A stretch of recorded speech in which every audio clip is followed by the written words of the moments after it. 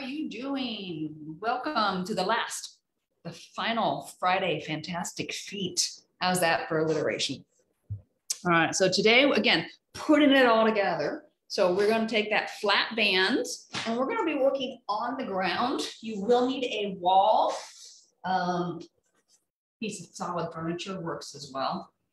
I will only demonstrate 1 foot on this, so just keep that in mind as we're going through. You'll need to go back and finish the other foots. So most of the series is 1 foot at a time. A little bit at the end will be 2 feet.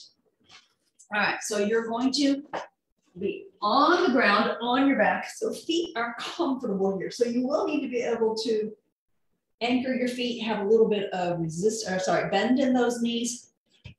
Actually, I'm going to pull myself in just a little bit more, so I'm a little bit more toward 90.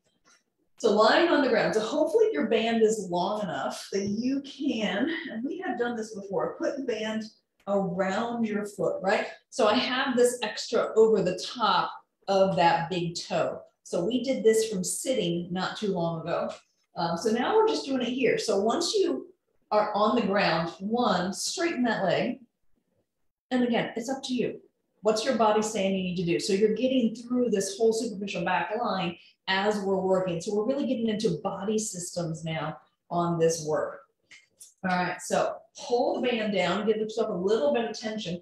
And again, this is where you need to have the toes in the band as opposed to poking out. All right, so starting with the gas pedal, you're gonna push the ball of the foot away. You're gonna point the toes. You're going to press through pull the toes back in and then press through the heels. So it's that gas pedal we've been doing since day 1. This is actually one of my favorite things. It gets the mobility in your feet.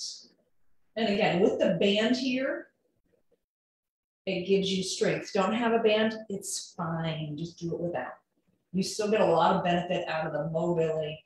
And later, as you're able, get a band, add on. Again, round bands do not work for this.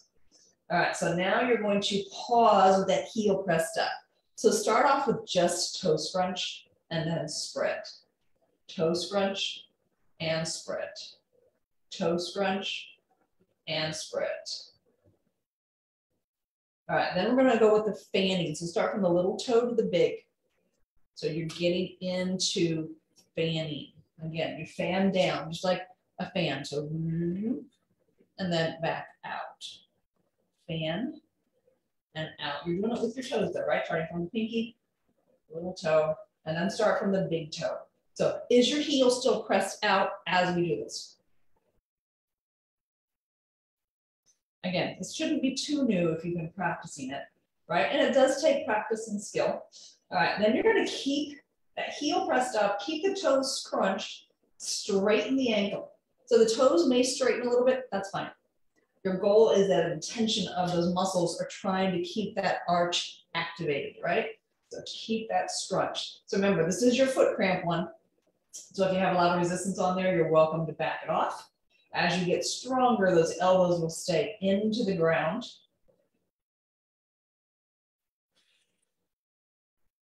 All right, a couple more here. Hopefully you're feeling the calves, the lower leg, all the muscles in here. Again, a lot of those muscles in the feet. We're working intrinsic feet muscles, but also down into here. All right, now heel goes on the wall, and with the other foot, you're going to step into the band. So now the heels are the same height. So we talked about this one as well. So you're going to push the ball or the toes away, and then you're going to pull them back in. So push that little toe away. Knees staying still. And heel stays in place, it's rotating.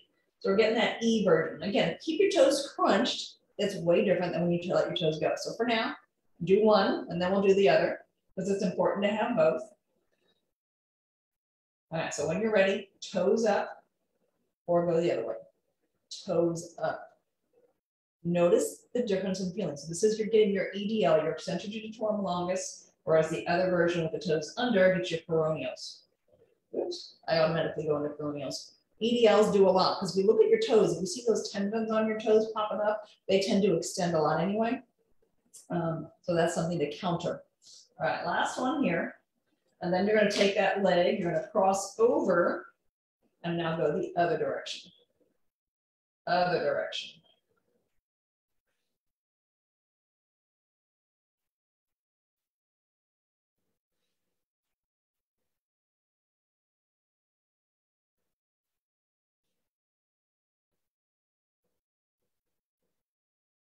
All right, so again, you're curling in as you go. So I'm going to take my band off for a moment so you can see. So imagine this foot's crossed over, it's got the band. So you're curling and pointing. You're curling and pointing. Again, same motion we were doing going out, right? We're just doing it going in now.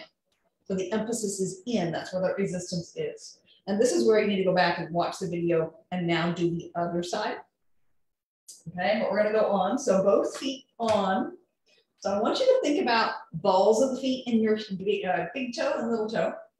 Leave them on the ground and slowly lift your heels away. Slowly lower down. I think we did this on day 1 of this series. So again, we're trying to get the calf to move. You're isolating through that soleus, your lower calf muscle. I get clients to say, well, this is easy. It's like, it's not about hard or easy. It's about quality of motion. So really paying attention here as you're doing this and thinking about, you know, where it's happening with my ankles. If you feel your ankles bowing out, get a yoga block or a ball or something in there. Again, give yourself some biofeedback. It is fabulous for giving your body some sense of what's happening anywhere.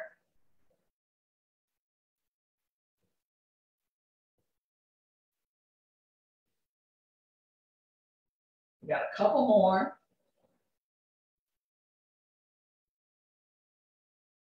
And then release. Shake it out. See how you feel. One last thing. So again, band.